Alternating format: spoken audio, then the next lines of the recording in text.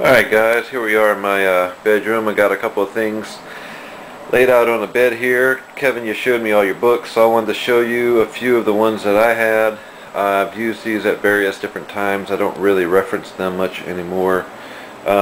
This book here says A Modern Method for Guitar. This was the first guitar instruction book I ever bought, basically because that was what my instructor had me working on.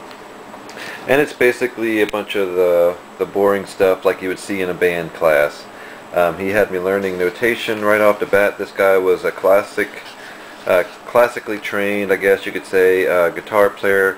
Not classically trained in the sense that he played classical music. Just, you know, he was from the old school, and he had you learn things as if you were going to be reading sheet music. And I knew I was never going to be reading sheet music because I wasn't going to be in that kind of a band. So I dropped his ass pretty quick. I don't have many of my guitar magazines that I used to have. I've kept a few. I kept this one basically because there's Dimebag Darrell, and I think it had I only bought this magazine because it had an interview with him, and this was after Pantera broke up, and I think it talks about some of that stuff. I don't know if my camera will focus. Yeah, it won't focus on what songs are in there. But basically, it's also got Holy Wars. Megadeth Holy Wars is transcribed in here, so that's probably why I bought it also. This book, Travis Picking, is some kind of finger picking style that probably, you know, sometimes I buy these books and I don't really get much out of them, but I'll flip them open to a lesson here or there every once in a while. On a rainy day, I'm bored, I got nothing else I want to learn. I'll pick up a lesson, I'll see if I get anything out of it.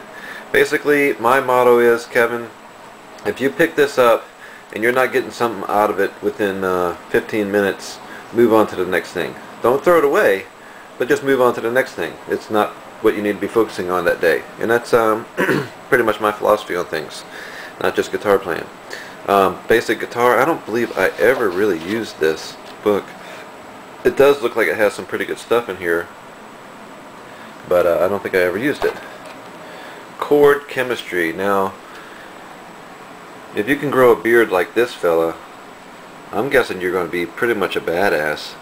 I don't even think you have to unbutton your shirt if you got a beard like that. So this was a pretty cool book. He's got a lot of good information in here, a lot of chord charts, and a lot of information about how chords, chord formulas and families. I've read through some of this stuff until I start getting confused, and then I put it down. Again, it's like one of those things. Once I stop getting anything out of it, I move on to the next thing. Here is another guitar magazine I held on to. It was a Southern Rock issue, and basically I think I kept it because it had some Allman Brothers in it, Marshall Tucker Band. There's Sweet Home Alabama in there, but I'm really not that interested in Sweet Home Alabama. It's an easy song anyways. This is a guitar chord book similar to yours that I've had forever. Here's some pages I printed off the internet, but you know, basically the same thing as yours. It's got the chords, the little finger numbers in the little dots there. My camera won't focus that close. I've got the settings wrong or something. Anyway, those are some of the books I have. You also showed me your music collection. I wanted to show you this. You're not going to be able to see probably too well with the lighting in here, but let me try and get right here. Let me stand up some more. You can see the bottom shelf. These are all records. This is what's left in my record collection. It's got about 400 records. So that's pretty impressive. I mean, I'm not beating your CD collection or nothing. There's a dictionary down here, but I guarantee you where that gap is right there, there's records in the living room that go right there. But let's see what we got down here. Just pull one out real quick. So Def Leppard Pyromania. Oh look, this is the first record I ever bought, and went to go to my grandma's house for a sleepover. Let me try and pull this out, and I dropped it and cracked this record. I was so upset. I was going to be so cool, go play records with my cousins and stuff. Cracked it on the way to grandma's house. Sucks. My CD collection is right there. I do not have a lot of CDs. I do have a lot of tapes.